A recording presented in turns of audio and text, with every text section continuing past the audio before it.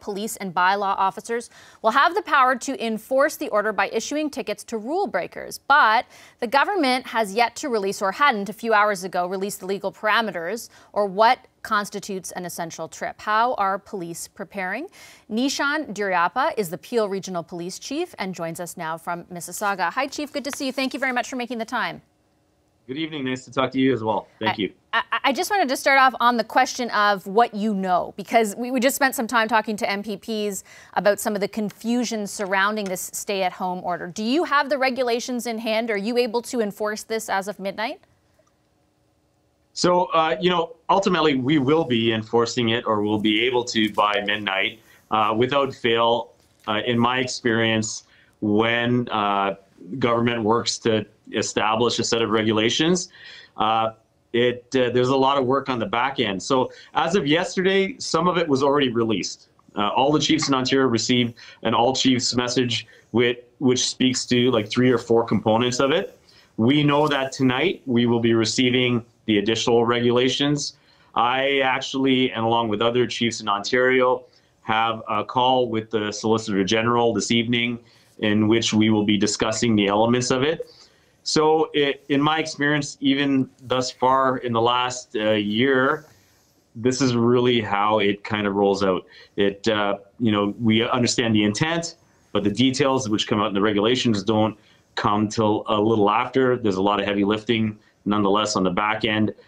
We do anticipate on getting the rest of it tonight, so it's not all in hand. And we know that that's been sort of one thing that we've, as chiefs, been waiting for.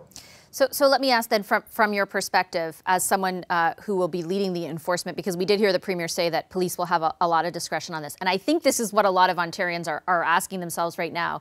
For example, if I leave my house sometime in the evening, are you randomly going to be stopping people who are outside for a walk, or even if you don't know what the intent is, or in their car, and asking them where they're going, what they're doing? And when you hear the reply, does it have to be, for example, grocery store? And if it isn't, then what happens? Like, do you give them a ticket, and how much is that ticket? Yeah, so before I answer that, can I tell you this affects even me and my family, my mom, my cousins, aunts and uncles. The reality is, I just need to say, this is a public health issue and a narrative, which of course, that has some implications that require myself, municipalities, to help enforce. But the reality is, what we're trying to do is make sure that people willfully abide by the regulations. So what I'm telling my officers is really no different than, we've got 2 acts. One is the Recovery Act of Ontario, and the one is the Emergency Management Civil Protection Act. Both of them have come into play at 2 different points. And at each point, we've had a responsibility. It really isn't a lot new for us on the policing end to tell our people, look, here's what's not allowed to happen. Use your discretion. Be reasonable. If people legitimately are on their way, to medical appointment, to the grocery store, that's what it's intended for. I think where we're going to see, in my experience, from the last time there was an emergency declaration, is you will see police right across this province dominantly respond to complaints. So when there's a complaint for a group of 5 or more, or, hey, I'm at this store and so-and-so refuses to put his or her mask on, legitimate or not, we will probably respond to those. I think you're going to see a sense of reasonableness to your question from chiefs that, again, to reframe this is why I started with the fact that this is a public health narrative that we're trying to align with and support. It is not a policing matter or law enforcement matter where, and I'm not commenting on other provinces, but here in Ontario, the way this government has rather approached things is to do what's right under the vein of public health, not wave the white flag and, drop curfews. And, we're taking our cue from that, in the sense that we'll do our part with the municipalities where it's appropriate, and there are egregious circumstances. Clearly, we'll respond and talk to people. It's always been, we'd rather get compliance before enforcement. And, you know, that's the cue my people will take.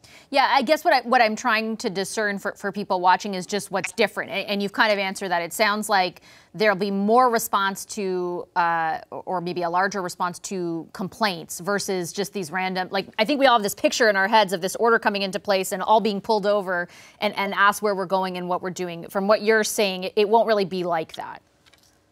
I honestly don't think so. And here's my thing is, we want to restrict mobility.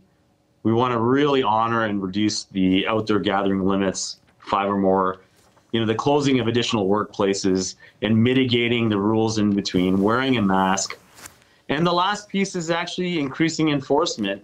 I think what everybody hopes for, and I'm not speaking as a chief, and I am on a call with all the chiefs later this evening, is we're hoping for what it felt like the last round, where it was a bit of a ghost town in everybody's neighborhood.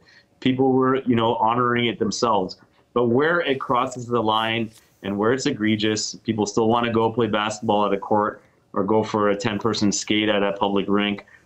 You know what I'm going at? Yeah. I think that's where you'll see us. I think most chiefs have their own localized issues based on the nuances of the municipality. Here in Peel Region, we know we're a hotbed.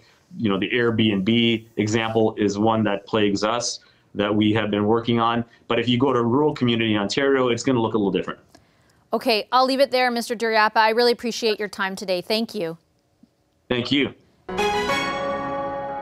Hi, I'm Vashi Capellos, host of Power in Politics. See more of our show by subscribing to the CBC News channel or click the link for another video.